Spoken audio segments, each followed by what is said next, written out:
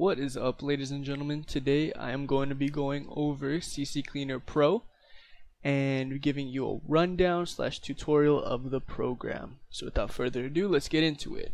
Alright, so when you open it up, you're first greeted with the Cleaner tab, and under is the Windows and Applications tab.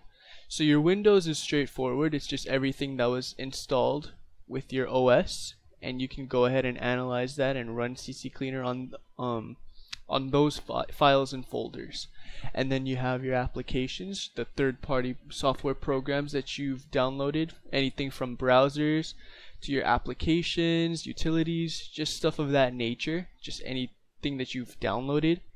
And then next we have the registry, where you can scan for issues, alright, because issues with registries are pretty common, but then you can fix those issues by clicking this button down here, fix selected issues, and then you're greeted with this window where you can back up your changes, which is extremely useful just in case there's a mistake, because while they're rare, it does happen sometimes, okay?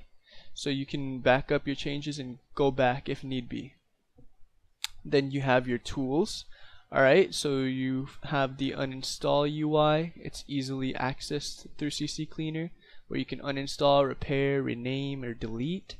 And then you have the startups, which shows you the programs that run as soon as you start up or boot up your computer.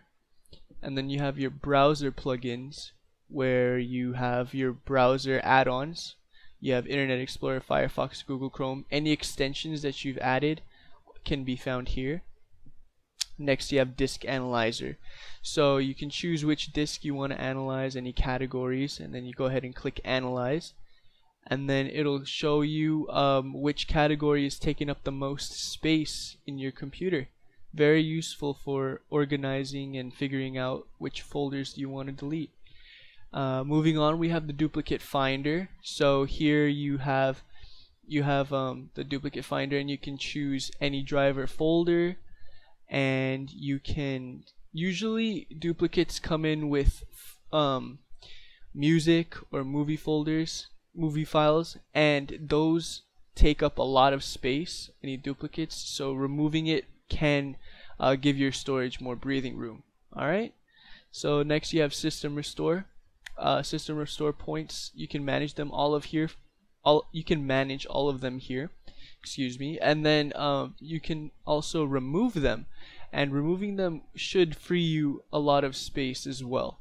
Alright, and then you have the option to drive your wipe your drivers over here. So you select the drive, and then you select which type of wipe, so free space or entire, and then you can choose 1 pass, which is not really that secure, or all the way down to 35 passes, which is very secure, useful for very sensitive information on your computer.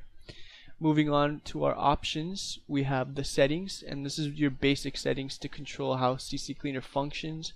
You know, just little things like run CCleaner when it starts, the type of deletion of any files or folders. You can do a normal file deletion, or you can choose a secure file deletion, similar to how you wipe your drive, okay?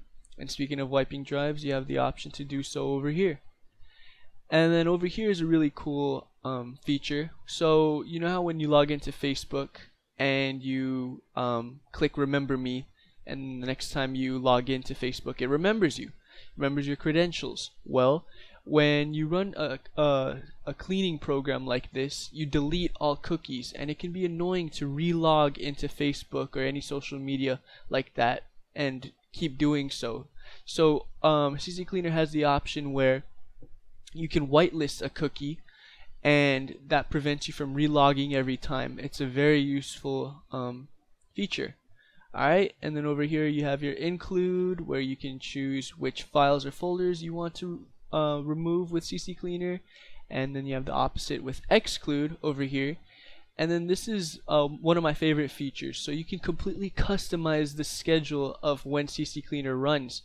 So you have the time, when the date it starts, the date over here as well, and each month. And then you could choose if it's monthly, daily, or weekly. You can just completely customize it to your liking. Okay.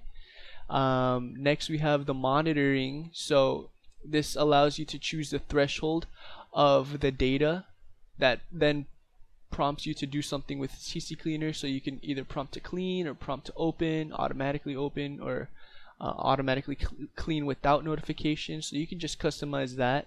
In addition, you can do automatic cleaning with your browsers as well. And then you have the option to even be asked or do not monitor in general. Alright, moving on, we have the users tab, where you just choose which users get CCleaner and which users don't. Okay, straightforward. And finally, you have the advanced tab, which allows you to just show like any additional settings of how CCleaner functions. You can control that with things like showing initial detail view, or hide warning messages, or close or shut down after cleaning, just little things like that with CCleaner. Alright, so that about wraps up the rundown of CCleaner. I hope you enjoyed, and take it easy.